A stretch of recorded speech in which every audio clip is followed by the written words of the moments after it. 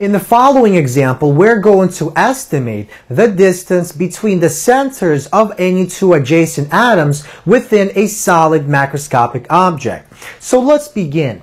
The density of solid lead is 11.3 times 10 to the 3 kilograms per meter cubed, and the mass of a single lead atom is given to be 207 unified atomic mass units.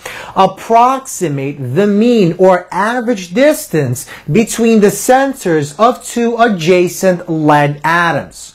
So before we begin, we have to define the shape and size of our solid lead object. So the shape and size could be anything. So let's suppose we want to consider a cube of lead atoms in which each side of the cube, each edge, has a length of 1 meter. So 1 meter height, 1 meter width, and 1 meter length. So the number of atoms along any edge is given by n. We're going to need to calculate this number n to find the distance between the centers of any two adjacent lead atoms. So we break down our problem into 4 steps.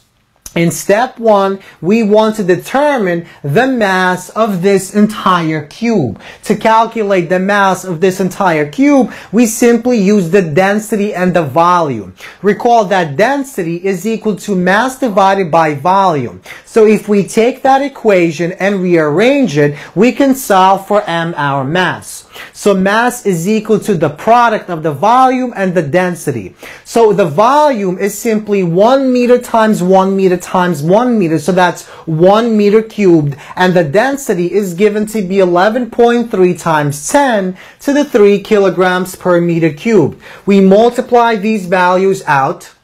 The meters cubed appear on top and bottom, so they cancel out, and we're left with a mass of 11,300 kilograms.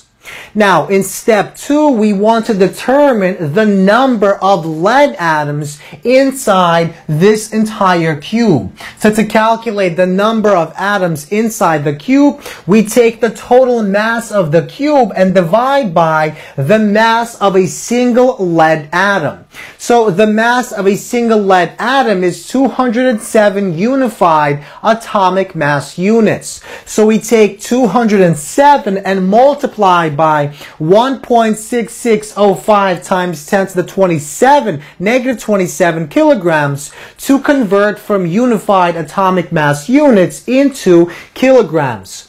So we have 11,300 kilograms, the total mass, divided by the mass of a single lead atom in kilograms, and we get approximately 3.29 times 10 to the 28 atoms, lead atoms, found in this volume of lead.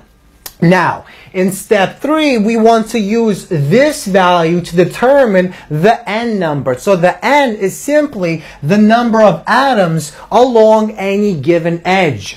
So recall that volume is equal to the edge L cubed. So if we rearrange this equation, we see that L is equal to the cube root of the volume. So we know that we have this many atoms in 1 meter cube volume of lead. So that means we take this value and we take the cube root of this value. And we find that each edge has a number of 3.2 times 10 to the 9 atoms. So each one of these edges has this many lead atoms. Finally, in step 4, we calculate what the distance between any two adjacent atoms is.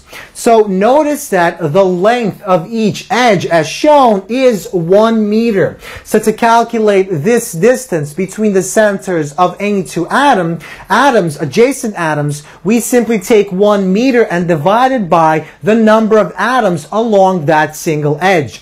So 1 meter divided by 3.2 times 10 to the 9 atoms gives us a value of 3.125 times 10 to the negative 10 meters per atom. So because every single atom is assumed to have the same exact diameter, and because there is no space, or we assume that there is no space between any two atoms, that means the length or the diameter of a single atom is equal to the distance between the centers of any two adjacent atoms. And the distance is given by this quantity. In fact, we can use any solid. For example, if this was copper instead of lead, we simply take the density of copper and we follow these same 4 steps to calculate the distance between the centers of any two adjacent copper atoms.